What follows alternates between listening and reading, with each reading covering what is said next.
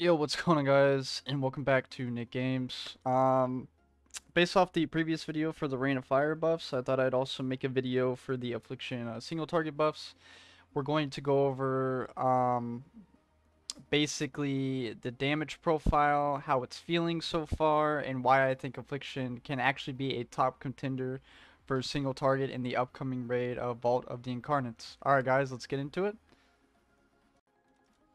So the build is relatively the same.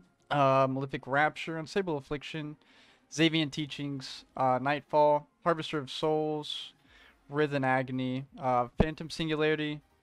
I'm going to be running Grimoire Sacrifice. The reason is because this is doing more damage on pure single target scenarios. Also, if you try to take this point out, you have to throw it somewhere else. And honestly, putting a point in Pandemic Invocation, it, as you can see, is doing like no damage. It's probably a tooltip error, but I'm not going to be playing with this. You can also do Inevitable Demise and Soul Flame and Seed of Corruption, but overall, I think Grimoire is best for single target, so we're going to be running that. Sacrilashes, Dark Strike, Dark Glare, Soul Swap.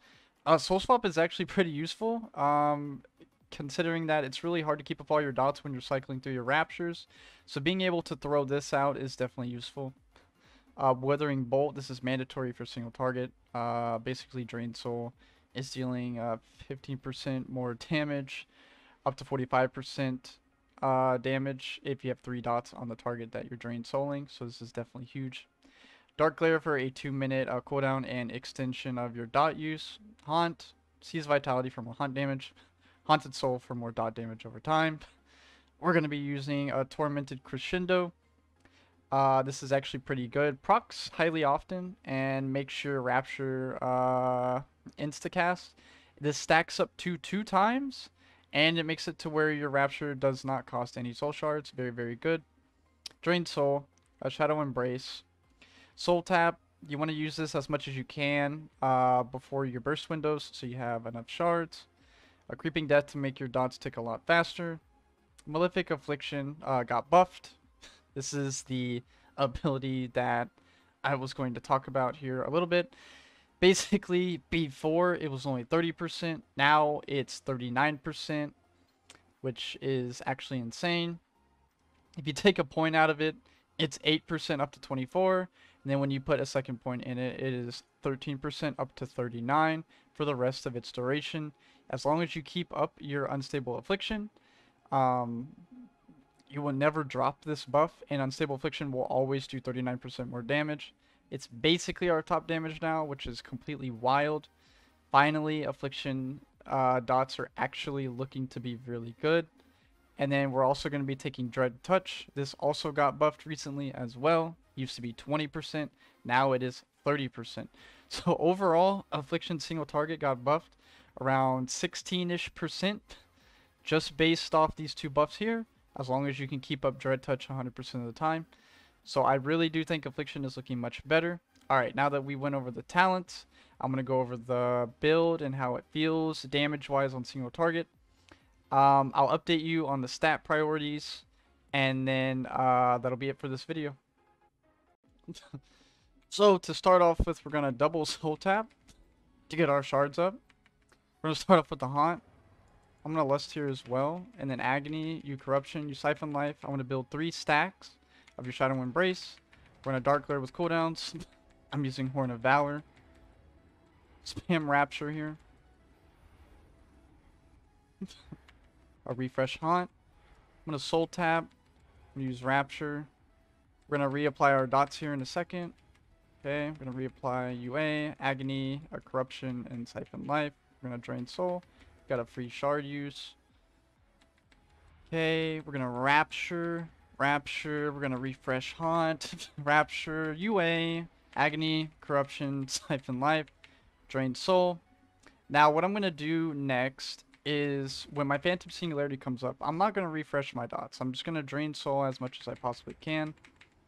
I'm going to throw Soul Swap in so it applies all my dots instantly. I'm going to Soul Tap twice here. And then I'm going to Phantom Singularity. I'm going to Rapture as many times as I can in this window here. Okay, and then Drain Soul. Gonna refresh Agony, or Corruption, Siphon Life, UA as well, and Haunt. Back to Drain Soul. Okay. Rapture, Drain Soul. I'm gonna Rapture again. We're gonna refresh our dots again. Corruption, Siphon Life, Haunt, Rapture. Rapture one more time. Oh, I need to refresh my UA. Oh, that was very close. Okay, my Phantom Singularity is coming up. I'm gonna hold it for my burst window that's coming up with Dark Glare. gonna reapply Corruption here. I'm gonna Malefic Rapture twice. Gonna refresh our dots again. Gonna Rapture. I'm gonna Soul Tap 3 times. I'm gonna Phantom Singularity. I'm gonna Haunt. I'm gonna use Soul Swap and pop cooldowns. So I have all my dots at max duration. Rapture. We're gonna Drain Soul. Gonna Rapture again. Drain Soul again. My dots are falling, so we're gonna refresh Siphon Life. We're gonna refresh Haunt. I'm gonna Rapture spam as many times as I can here. Gonna Siphon Life, Corruption, Agony, Drain Soul. We're gonna redo Malefic Rapture to apply Dread Touch. And that's basically the rotation overall. It's not too bad. UA is our top damage, doing a lot more damage than it was previously. It did get a massive buff with the Dread Touch 10% amp, as well as the Malefic Affliction amp. UA is definitely looking much, much better. Rapture is definitely falling behind it. Rapture feels really good when you're getting procs from Calamitous Crescendo. It's really nice because you can build up 2 stacks, and then if you have to run, you can still use this ability. Drain Soul is doing a lot of damage, only because the Raider's training dummy is at the execute range. I used Grimoire Sacrifice a little late. I didn't realize I had a pet out until a little longer, but Grimoire Sacrifice, considering it was only in about 30 seconds of the cycle, it did 250k damage, which is not bad at all. Phantom Singularity is doing pretty decent. It just sucks because I remember when this ability used to be super strong and it did a lot of damage, but definitely not as much as I would like for it to do. Agony's doing a lot. Corruption's doing quite a bit. The Siphon Life's doing quite a bit. And overall, all this damage down here is very minimal.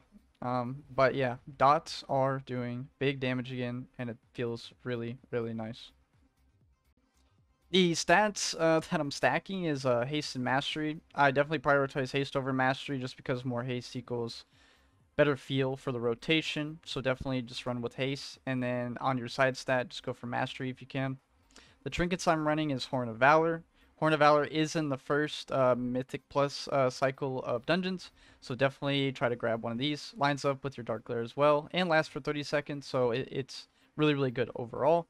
It does suck that it comes with versatility as a flat stat, but it's okay, considering that the on-use is pretty decent. I'm also using the Crimson Gladiator's Insignia of Alacrity. I think I was using this in my other video for Affliction, and it just provides a flat amount of haste and has a chance to give you primary stat for 20 seconds. But overall, that is it for this video. If you guys enjoyed, please consider dropping a like, and if you guys want to see more content in the future, definitely consider subscribing. Thank you to everyone who has supported this channel. I love you all.